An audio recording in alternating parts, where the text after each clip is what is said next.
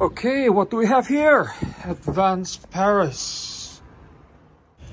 Back in 2018, I went to high-end Munich and I saw this Advanced Paris CD player. Not this particular CD player, but a CD player with Advanced Paris brand.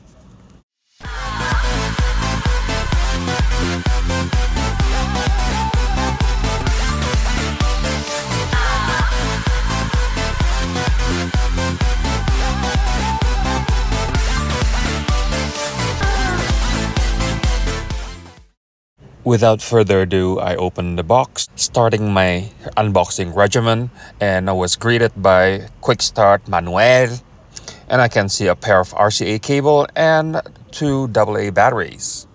The CD player is wrapped with Advanced Paris branded cloth to ensure there is no scratch being done towards the body. The top cover is stamped with Advanced Paris brand, and the player itself feels sturdy and has a good weight to it. The front fascia is made of polycarbonate, shiny, and it comes with a protective shield to ensure there's no scratch being made during transport. The buttons are cute, very tactile, and has a very nice click to it. And now it's time to peel off the protective layer. Ooh yeah, sexy! And at the back, you'll encounter XLR balance output, RCA unbalanced output, a SPDIF coax output, and Toslink optical output. To the right, you can see the voltage selector, detachable power cord, and the power switch. And now for my favorite segment, let's void my warranty! Opening the top cover, I can immediately see the niceness of this particular unit. Every component have been designed efficiently and very neatly.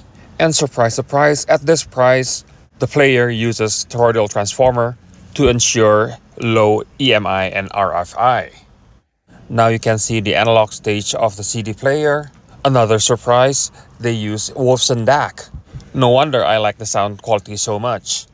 I know Wolfson DAC is not the in thing anymore, but for my leisurely listening sessions, I prefer the musicality of Wolfson DACs in general.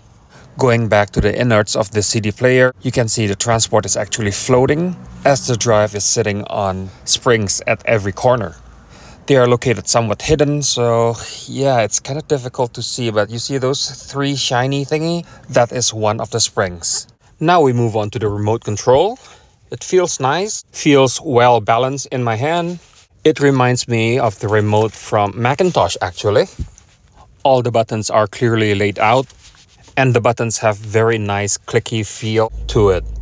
This remote can also be used to control Advanced Paris integrated amp, all-in-one devices, and preamp. So now let's power it up.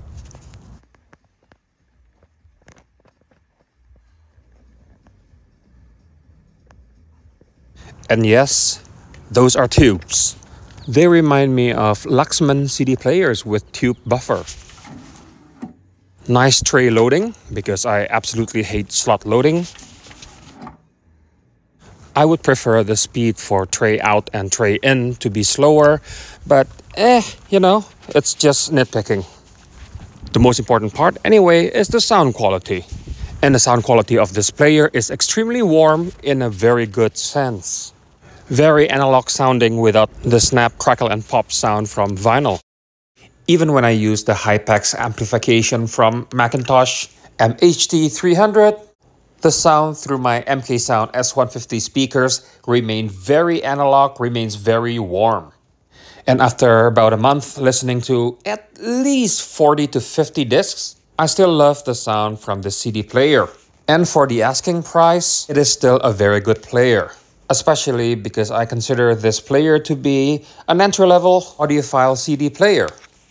So what do you think about this video? Share your thoughts in the description. Thank you very much for watching and goodbye. Oh, and like, share, and subscribe.